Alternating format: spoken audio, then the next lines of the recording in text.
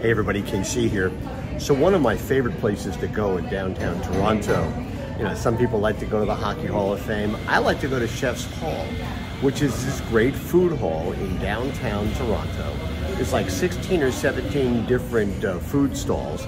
It's basically like a food truck colony, but it's indoors, and it's terrific. And I'm here actually pretty early, so it's not that busy at the moment.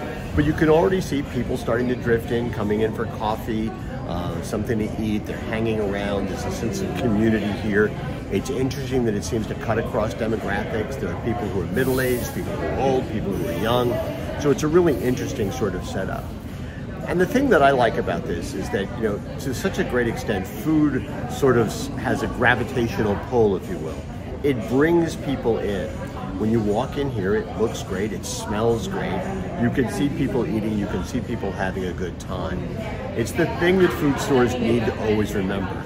Great food, food that smells good, food that tastes good, it exerts gravitational pull. It brings people in.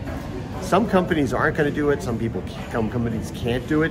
But if you're a company that can do it, you can figure out a way to raise the bar just a little bit on your food and make that sort of a category killer thing for you.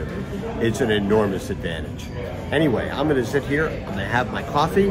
That's what's on my mind. And as always, I wanna hear what's on your mind.